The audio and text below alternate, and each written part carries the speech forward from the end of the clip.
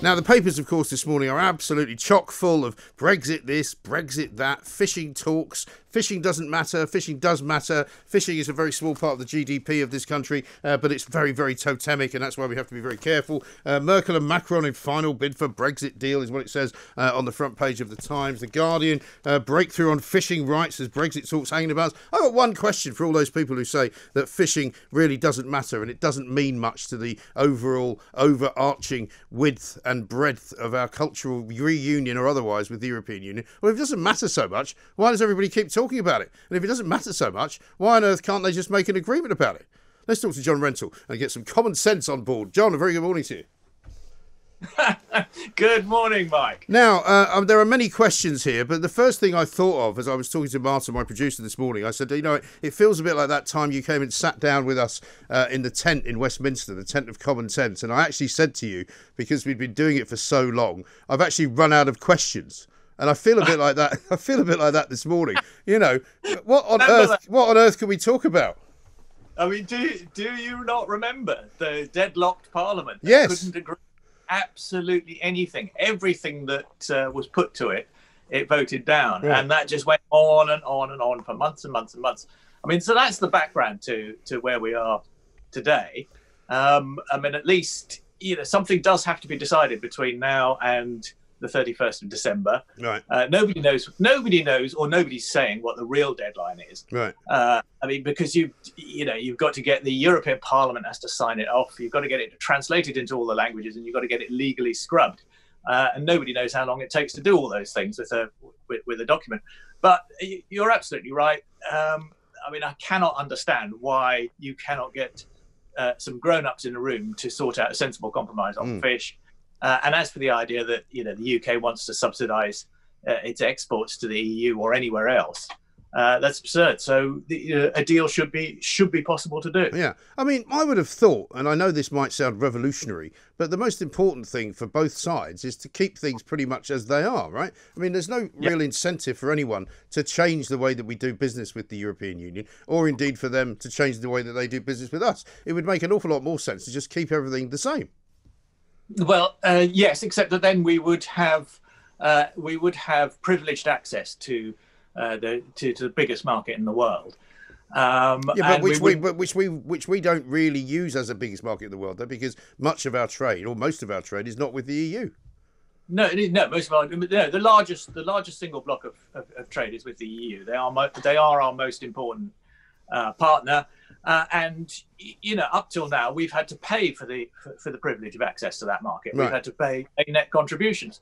They don't want to give us that access completely free of charge. So that's what the negotiations are about. And I don't see why it should be possible to reach some kind of accommodation. But there's obviously a large amount of posturing, breast beating, and showing off going on just before the two sides finally compromise. Yes. And the question is, compromise more. Yeah, but exactly. I mean, one of the reasons why we've left the European Union, though, is because we believe that having to pay to access their market is unreasonable. Therefore, we don't want to pay to access their market. Therefore, we want to pay less to access the market, or they can get lost. No, the reason we're leaving is because people don't want to be part of a European superstate. Yeah, but that's part of it, though. But that's part of it. It's like being part of a club where they come round every month and threaten to burn your house to the ground unless you give them a load of money. No, but I mean, whether we're part of it or not, our economy is going to be dominated by this huge market right on our doorstep, and we will want to sell goods and services in that market, and we will have to abide by the rules of that market if we're to do so. But the question, the point of leaving is so that we're not part of the political structures. Yeah. But we should be able to negotiate some kind of relationship. I mean, this should not be beyond the wit of human. Well, I likened it when I was speaking to Julia Hartley-Brewer just earlier before we came on to a divorce. And I mean, you may or may not have been through one of those. I have been, and in the end, it feels for me today, and this is why I'm about to sue Emmanuel Macron, because he's made all these horrible memories flood back into my brain. It's a bit like standing outside the house that you paid for, that you used to live in with your wife, waiting for her to hand you a couple of bags of rubbish, which in fact are your belongings for the last 20 years, and you leave hopefully relatively amicably with a promise to see the kids next weekend. Well, I think there's an emotional truth in that, which is that it's a rather sad occasion, and it's damaging and humiliating for the European Union to lose such an important member. I mean, that is something that I think we in Britain overlook. We don't understand the extent to which we've hurt them by saying, no, we don't want to be part of your club. Right. And we're off, and that actually diminishes the European Union, and it means that they feel emotionally reluctant to give us a good deal, and you can understand that. Well, you can, but they should be more responsible, surely, than that as an institution rather than as a spurned partner. It's not. We don't expect them to behave like some kind of crazed divorcee or bloke who wants to wreak havoc on the relationship just because it's all broken down. The point is, you're supposed to act like a grown-up. It's supposed to be a grown-up organisation. But the more that you look at it, the more reason you think to leave it.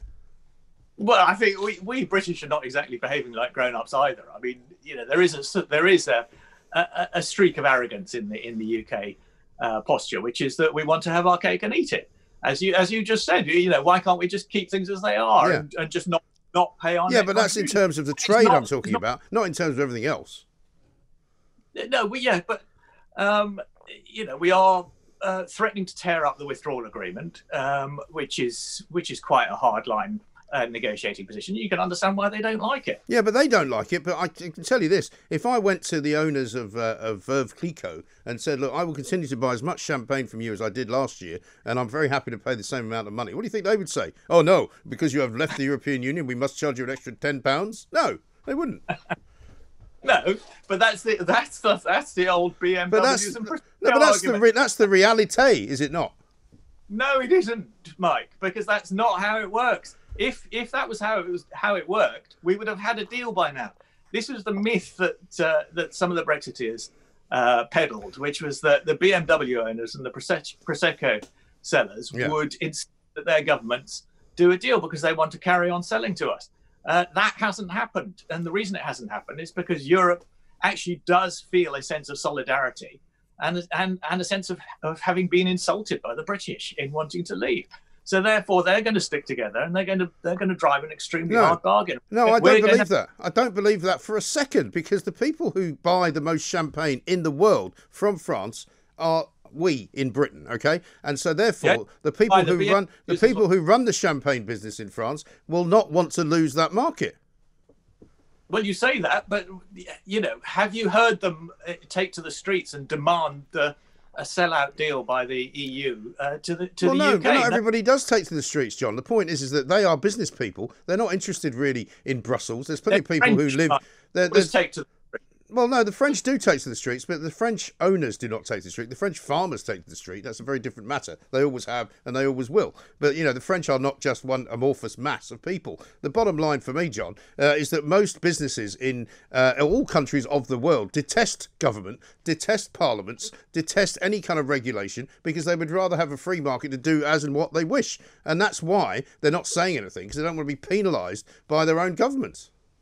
Yeah, I think we're well past that point now. I mean, I think the time for French and German businesses to make their views known to their governments was over the past year or so, and they simply have not behaved in the way that some of the more ardent Brexiteers in this country expected them to. They've left it to the governments to negotiate the terms of our exit, and we're now in the final few days, and it's going to be up to the politicians in Brussels and London to sort that out. I mean, I don't think the business interests in the EU are going to have much say. No, I don't think so either. But I mean, the more we hear that there is likely to be a deal or not likely to be a deal, the less we know, really, don't we? I mean, I was listening to, I think, the Vice President of the European Parliament yesterday, who was saying that, yes, of course, they would come back and convene a special session of Parliament in between Christmas and New Year if the deal was brokered, and they would sign it off quite happily, regardless of what it was, on the grounds that anything that the negotiators negotiated would be fine with them. Yeah. I mean, that is how the European politics Which kind of works. makes a mockery of the whole parliamentary idea, doesn't it? Well, yeah, except, I mean, our parliament doesn't have to sign off the deal. So. Well, the House of Lords won't ever sign it off, will it? I mean, the House of Lords will just go, no, we want to stay in Europe, no! No, well, our parliament gets to sign it off after the deal is done. Right. Which, doesn't strike me as more democratic than the European. Well, that would be because we had a referendum in which we voted to leave, and also the government who won in December, a long way ago as it was, were voted in purely and utterly to get Brexit done.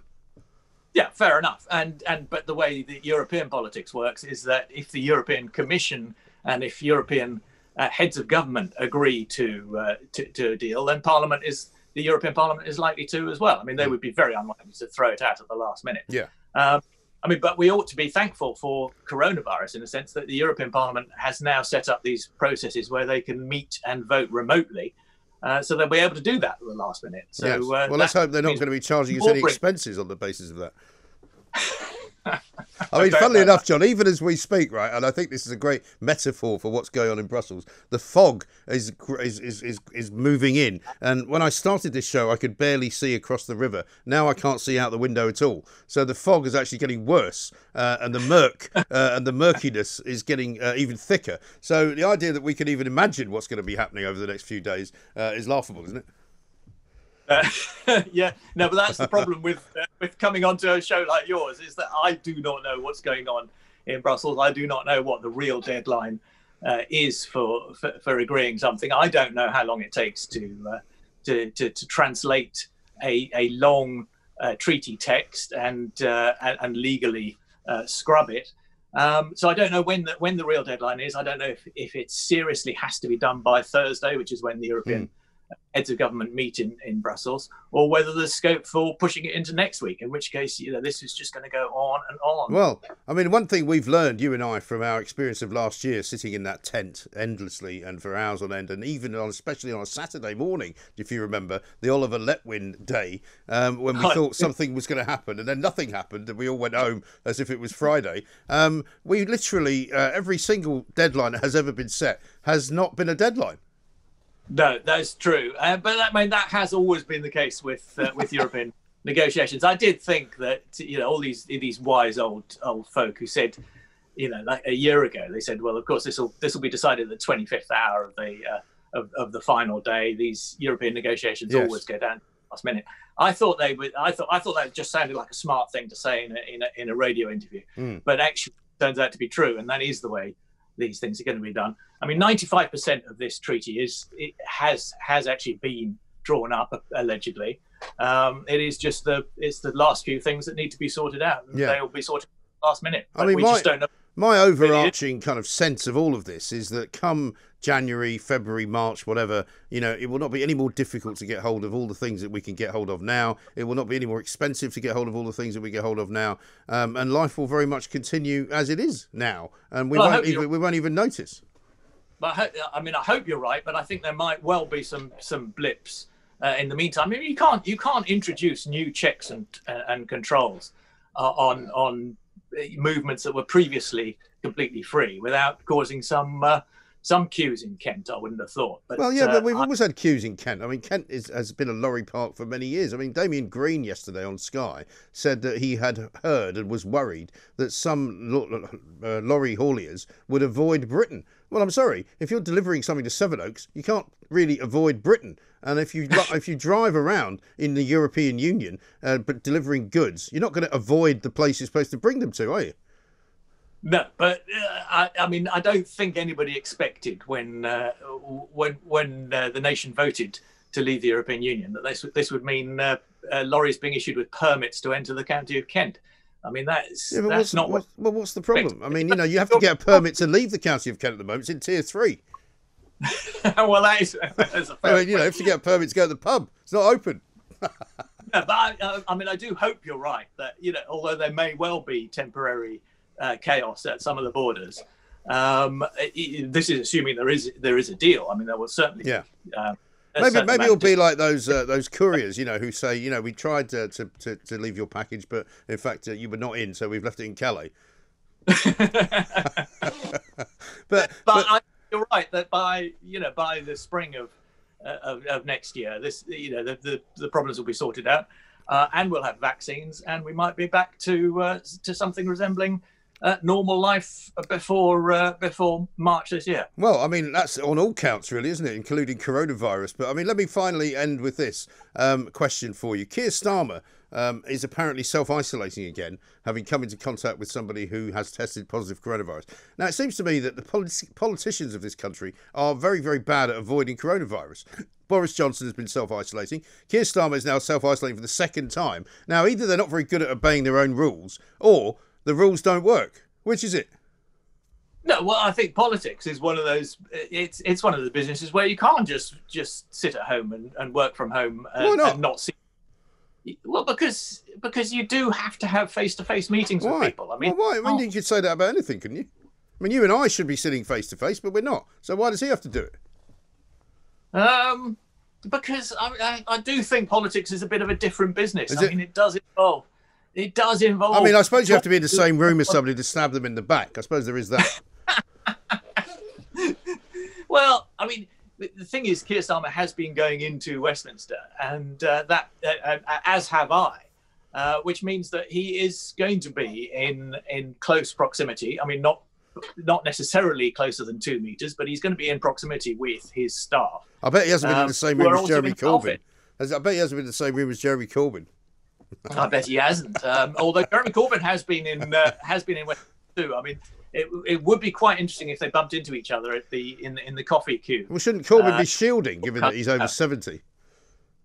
No, Jeremy Corbyn is still around. I mean, I've seen him in Westminster buying a cup of coffee with his wife. Yeah. But not at the same time as Keir Starmer is there buying a cup of coffee. Doesn't she just give him some of her coffee? I mean, she runs a coffee company.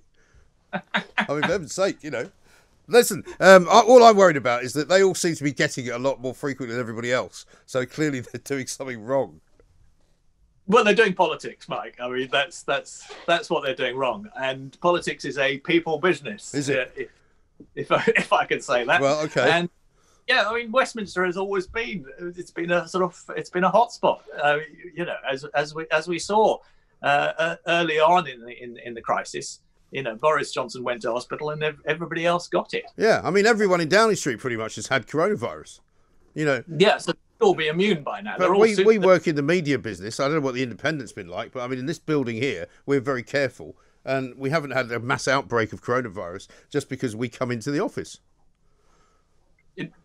No, but then as a politician, you do have to meet people all the time. I mean, and people want to be spoken to face to face, and you want to speak to them face to face, because that's how you do real negotiations. I mean, that's what's happening in Brussels. Is they have to do it face to face, and that's been disrupted by people having to self-isolate. To be fair, given that they haven't been able to find any kind of common ground, they might as well not bother.